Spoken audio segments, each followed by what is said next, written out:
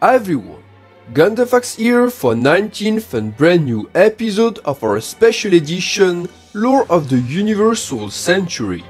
Today, we're going back to the late UC in an attempt to answer a particular question, which is...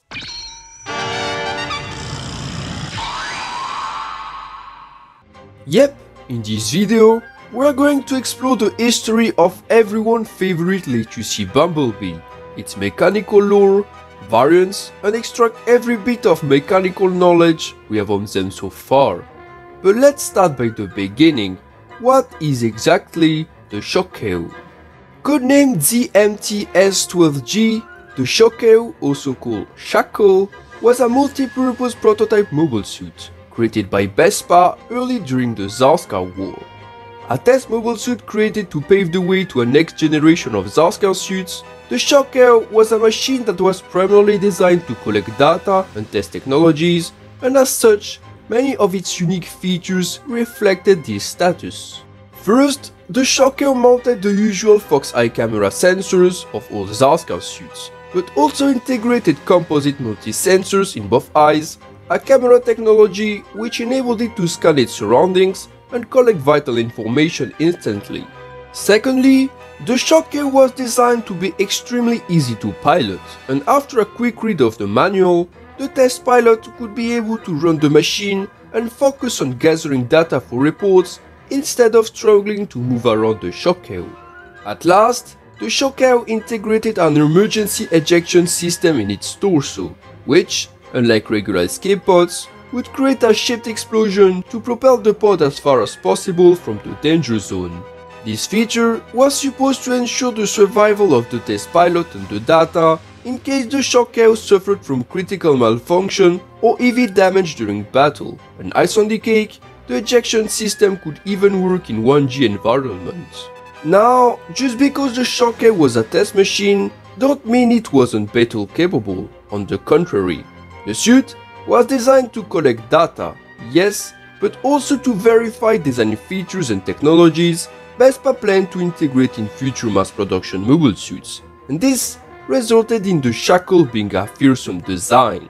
Basically, this suit was a drastic departure from early Zarska suits, emphasizing on close-range combat without compromising mid-range abilities, while being specially conceived to be able to neutralize as much as possible enemies' inbuilt weapons. To achieve this, the Shokew made use of an asymmetrical shoulder design, with the left shoulder mounting an additional hit vent and the right shoulder instead mounting a twin-barrel beam gun. This weapon, concealed and revealed only in surprise attacks, could rotate by 360 degrees, and so it could be used to cover the blank spot of the Shokew. As a beam gun, this weapon was less powerful than most beam rifles, but it was nonetheless more powerful than the Zolo on-beam rifle and was still effective in close-range combat. Proportion-wise, the Shokew seemed to cruelly lag behind, with a max acceleration of barely 1.6 Gs, which was half of the max acceleration of the heavy gun, a 44-year-old design at that time. However, this cruel lack of speed was actually intentional, as the Shokew was meant to follow its own battle doctrine. Instead of prioritizing speed at all costs, this suit was actually designed to be extremely maneuverable and agile, which made it even more versatile and capable of performing admirably both in 0G and 1G environments alike. Proof of it can be seen in the Shokew's own feet design, which doesn't mount real ankles and enabled the Shokew to transform its feet into a cruise form. This enabled the Shokew to be able to rely on regular humanoid feet, vital to stand correctly on the ground, while not being bothered by them when flying in the air or cruising in space, but still keeping the armback advantage of them. All these things combined resulted in this mobile suit being an impressive design, far more performing than the Zolo. When the Shokew was hijacked by Yuzuewin, all the Zarska soldiers who mistaken the Shokew for nothing but a test suit would soon learn it wasn't the case, in the painful way. But that's enough specs for today. Let's get to our lore. The year is Universal Century 152. At that time, the expansionist Zarskar Empire had moved for war, supported by its manufacturer BESPA, short for Ballistic Equipment and Space Patrol Armory, formerly the scenery branches of Side 2. To compete with the more experienced and more numerous Federation forces, BESPA had relied on an approach of quality over quantity, and had started manufacturing the first generation of Zarskar suits, the Zoloat for the Space Forces, and the Zolidia, then the Zolo for the Ground Forces.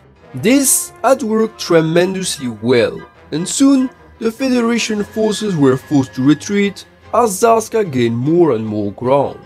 Yet, shadowy days were starting for Zarskar.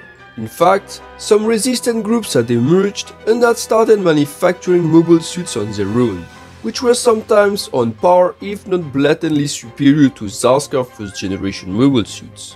Among these was notably the League Militaire and his Gun-Easy and Victory Gundam. With the technological gap between Zarskar and their enemies starting to reduce, BESPA engineers decided to shift to a new phase and considered that, if the first generation was becoming obsolete, it was time to prepare for a second generation of Zarskar suits. However, manufacturing this new generation of mass production machines required preliminary work, and a whole data collecting effort had to be done before any design was to be approved. This is why the Shokew was created in the first place, not only to collect data, but also to test some design features the engineers wanted to see implemented in the future generation of machines. After an intensive designing phase, the Shokew emerged as a unique machine, with notably its proto-Vifin and Bumblebee aspect being a stark departure from the earlier Zoloat series. Now, it is rumored that the strange form of the Shokew and its Gundam-like appearance was due to some of its engineers having in the past participated in the creation of the Crossbone Gundam, and also it is plausible, since part of scenery became BESPA, it seems more of one of Hasegawa's common retcons. Aside the features we discussed before, the engineers outfitted the Shokew with a prototype beam rifle, which would later be adopted by the Zolidia, and a beam rotor. Funnily enough, the beam rotor was not one of the things the Shokew was meant to test, and against popular belief, the rotor was not even a primary feature of the Shokew design. Basically, if the Shokew had won in the series, it was because it participated in ground combat, but if it was to fight in space, the Shokew would likely have been shown with a regular beam shield. Completed in January UC 153, the Shokew started operation in February, where Lieutenant Chronicle Asher, brother of the Queen of Zarskar, was chosen as the test pilot and conducted various tests in space to collect data in 0G. In March, the Shokew descended on Earth and started a series of ground tests to collect the necessary data in 1G environment. Stationed at the Lagern airport near Prague, the Shokew continued its mission until April, when the unthinkable happened. During a test flight near Wuwig, the Shokew was hijacked and stolen by a young civilian named Uzo Ewen. Using the Shokew, Uzo started retaliating against Lagern, which led to the Shokew proving itself as a deadly machine despite being only considered a test suit by Zarskar. This eventually led to a standoff where Chronicle had to destroy the Shokew, but where Uzo survived and joined the League Militaire, cementing his position as the Victory Gundam pilot. Following the Shokew destruction, the wreckage of the suit and the data were collected by Zarskar, and quite ironically, Uzo hijacking provided the Shokew with the necessary data BESPA required, and now it could be mass-produced. Yet, the data of the Shokew didn't reach the motherland immediately. Using it, Lagern engineers were able to finalize a prototype which was derived from the Shokew, the DMT-S13G Godzorla. A prototype ground mobile suit, the Godzorla was a drastic departure from its predecessor, the Shokew, retaining almost nothing of its external frame. Most notably, the Godzorla featured design features that BESPA had once considered for the Shokew but dismissed, and which were now back in the Godzorla design. Among these was notably its head, which instead of relying on fox eye cameras, used multi-segmented lens, which resulted in more fragile but way more effective head sensors. Interestingly, the Godzorla wasn't fitted with the same beam rifle than the Shokew, but fitted way higher firepower due to more numerous inbuilt weapons, notably Elf Vulcans and a pair of beam guns in the chest. As on the cake, the Godzorla beam rotor had been upgraded and fitted only 3 spinning blades instead of 4, which was less energy hungry. This seemed to paint the Godzorla as a better choice than the Shokew to be mass produced. However, during its first sortie, the Godzorla was soundly defeated by the Victory Gundam, and the Langen staff, who observed the battle from afar, judged it wasn't an adequate design, and decided to go for the Shokew. Nonetheless, the Godzorla was still put to limited production, with one such unit being seen in the Crossbone Ghost manga, being unceremonially sniped during the third battle of Jaburo. With the Shokew having fulfilled its mission, Lagern sent back the data to the motherland inside 2, and at last, the related mass production plan started. Now, the BESPA engineers of the Amelia Central facility were not exactly interested into mass producing the Shokew as it was. Instead of creating a lower performance mass production unit, they redesigned the Shokew frame to obtain a more cost-efficient mobile suit with a performance superseding the one of the original prototype. This wasn't an easy task, but in May UC-153, the development team finally succeeded and presented the new mass production mobile suit, the DMS-22S Rick Shokew. A general-purpose mobile suit, the Rick Shokew was a major improvement over its predecessor in literally every field.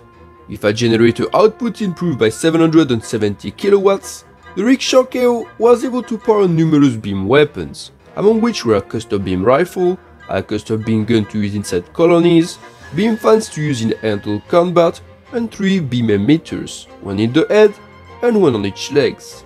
Propulsion-wise, the Rick Shokew gained a massive upgrade, with new subthrusters ensuring a max acceleration of 4.19 Gs, which was approximately 2.6 times higher than the Shokew original max acceleration.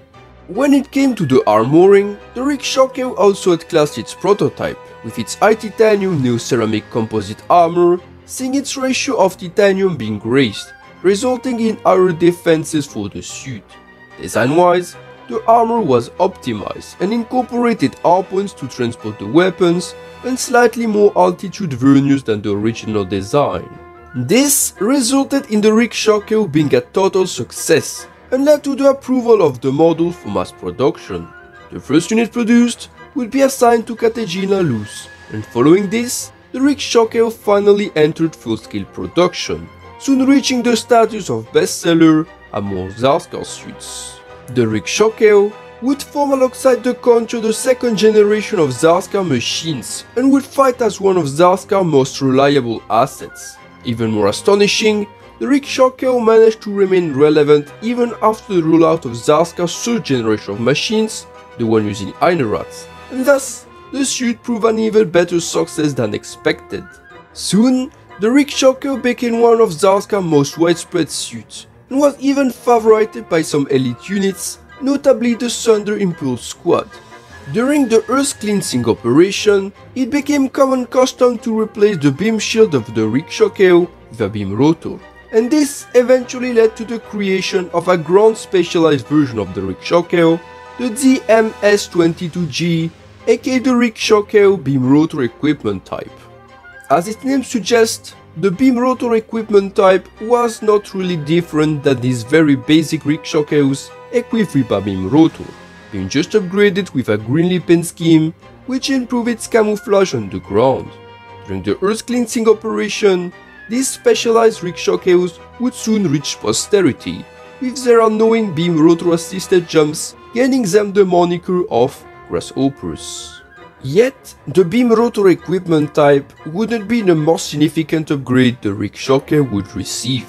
Because of the Rick Shokew performance, it was chosen to be modified for the use of Zarska Imperial Guard, aka the envoys, the sworn bodyguards of Queen Maria.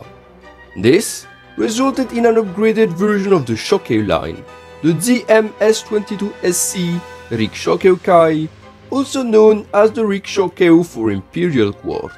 Almost identical to the regular Shokew, the Imperial Guard version only significant upgrade came through the renewal of both the shoulders. The right shoulder received a metallic whip, which could be used as a close-range grappling weapon or be spinned to deflect beam attacks. The left shoulder was instead a composite weapon, combining offensive and defensive assets, mounting a physical shield, a beam shield, and 2 inbuilt beam guns. In episode 44 of Victory Gundam, the White Ark attempt to sneak into the Angel Halo was foiled after Queen Maria detected the presence of her daughter Shakti aboard the ship and dispatched the Imperial Guard to investigate. On board their specialized Shokews, the envoys caught the White Ark, but were ambushed, and one of their Shokews was captured by the White Ark. After attempting to flee, the pilot named Kisho was hunted down by his lover Karinga, who saw the League military had hijacked the Shokew after killing Kisho. This led to a tragic standoff where Karinga only realized it was her lover all along once it was too late, which resulted in both killing each other in a last embrace. This would be the last breath of the Shokew line, ending the story of the Bumblebee mobile suit with a Romeo and Juliet sad tone. Now remember, a V Gundam stands for Vespa Gundam, absolutely not Victory Gundam. Guess who was secretly the main mech all along? Of course, the Shokew. And we have now completed today's topic, and I hope you will like it. This will be all for today's video, but stay tuned for future lore content delivered on the same channel. Hit the like button, and most importantly, comment and subscribe, as it will really help the channel to flourish. So long fellow new types, until the time of our next special edition.